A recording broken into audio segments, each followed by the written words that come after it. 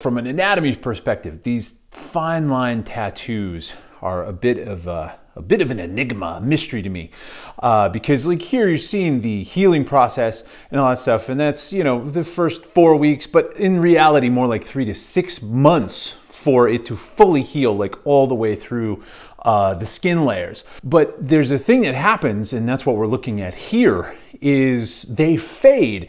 And so the finer the detail, the more it is going to blur.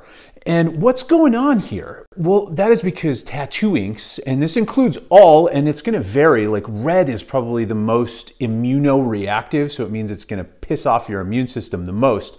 And black tends to be the safest because it's like carbon-based, but it is all a foreign material to your body. And so in your skin cells, or in your skin layers, you are going to have immune cells that are roaming about looking for invaders. And that is what happens when a tattoo begins to blur and kind of spread out. Obviously, like UV and sun damage, overall skin health is also a factor, but the driving force behind that long duration fade and blurring is your immune cells are gathering up, going in and slurping up those ink particles. And inside that ink may be carbon, maybe iron, other artificial or plastic pigments that are not something that those cells can deal with. Like they can't physically break them down, but they've grabbed hold of them, they've kind of encapsulated them, and now they're dragging them toward the lymph nodes, trying to get them away, treating them like an infection, and the cell that's transporting it actually dies, and so it leaves that pigment.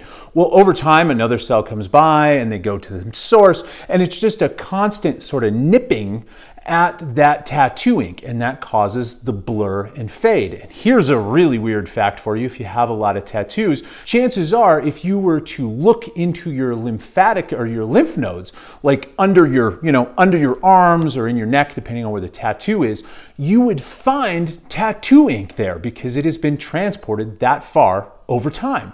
The TLDW, too long didn't watch, which I put here at the end conveniently, is that no matter the skill or technique of the tattoo artist, over time, all of those fine lines are going to fade, blend, and just look crappier in general. So keep that in mind when you're out there getting tattooed.